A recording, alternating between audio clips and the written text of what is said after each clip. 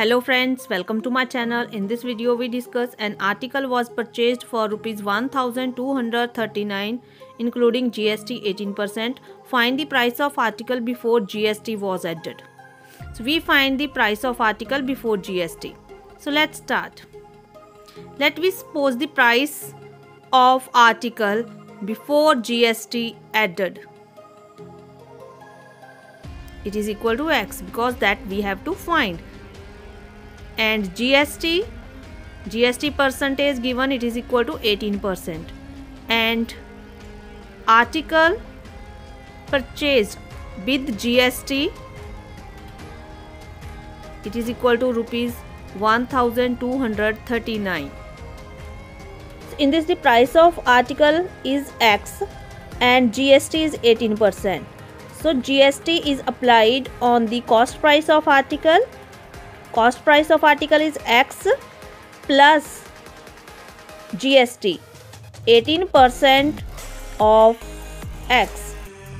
X is cost price plus 18% of X, that is the GST. 18% of X equal to 1239.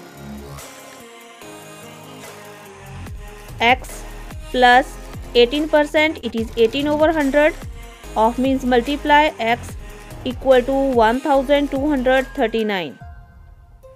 18 and 100 both are divisible on the table of 2, so we cancel them. 9 2s are 18, 50 2s are 100.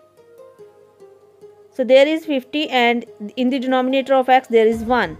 So we take LCM, it is 50, and 50X plus 9X equal to 1239.